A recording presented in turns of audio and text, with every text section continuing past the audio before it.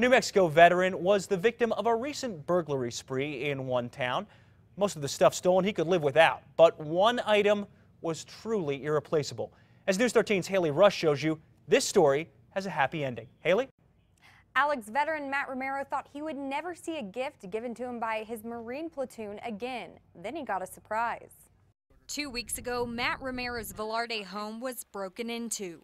Kids' tablets, shoes, stuff like that can be replaced. I mean, we can buy it eventually again. Crooks stole more than $2,000 worth of his stuff, including something not easily replaced. It's just a simple knife. It's not sharp. It's not anything, not very valuable as far as price goes, but to me, it means the world. He's talking about his K-bar, a gift given to him by his platoon after his time in the Marines. It's memories. It's everything to me.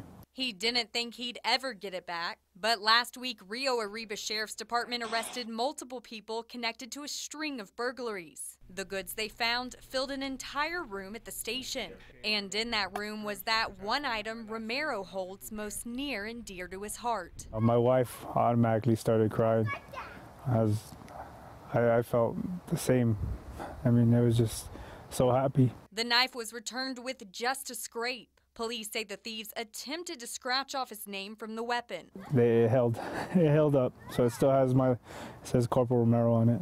Now it's back where it belongs. Just being able to put it back up on the wall, and every day that I pass by it, remembering what I went through with everybody. Romero says he knows it's not common for stolen items to be returned. He's thankful authorities worked hard to get his knife back to him so quickly. Alex, back to you. All right, Haley, thank you very much. Those Espanola crooks stole more than $20,000 worth of goods. Deputies say it's going to be a long time before each one of those items is returned to its rightful owner.